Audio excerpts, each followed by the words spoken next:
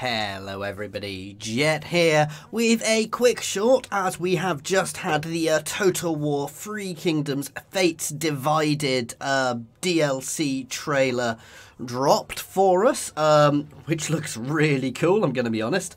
It's basically a new starting point at 200 CE for Yuan Shao and Cao Cao.